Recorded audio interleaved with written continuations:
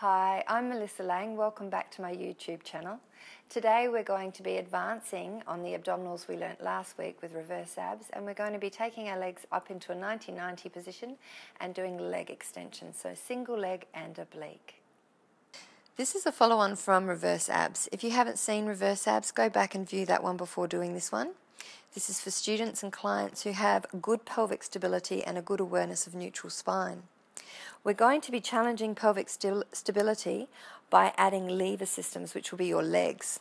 What this means is that, much like a seesaw, if we add the weight to one side of the seesaw, which will be our legs, our pelvis is going to want to move into an anterior tilt, and our job will be to keep it into neutral.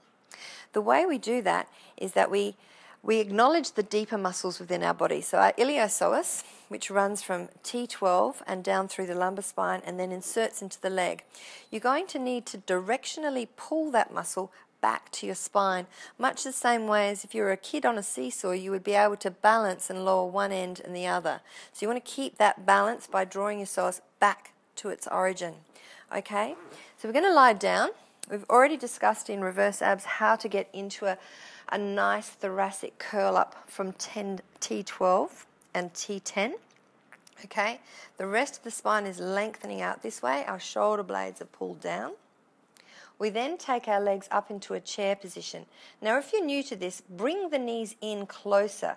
The further out we go, the more challenge it is. And as you can see, my psoas is now making my back arch. That is not what we want.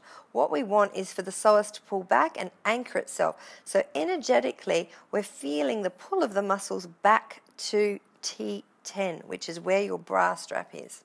So we're going to take a breath in. Then we're going to connect with our pelvic floor to anchor our pelvis.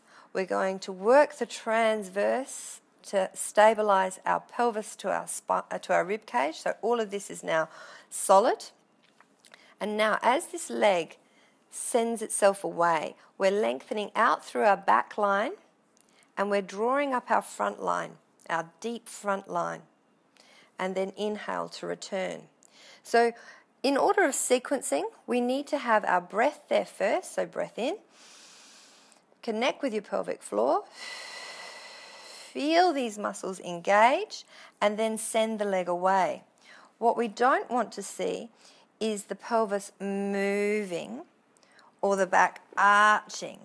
We want to feel that these are very stable and that this is just a challenge. Obviously, as you get stronger, you can lower the leg further down. You could incorporate two legs. And later, to increase the understanding of how the obliques work, we can increase the strength of working our obliques by twisting from one side to the other, which we discussed in hip rolls.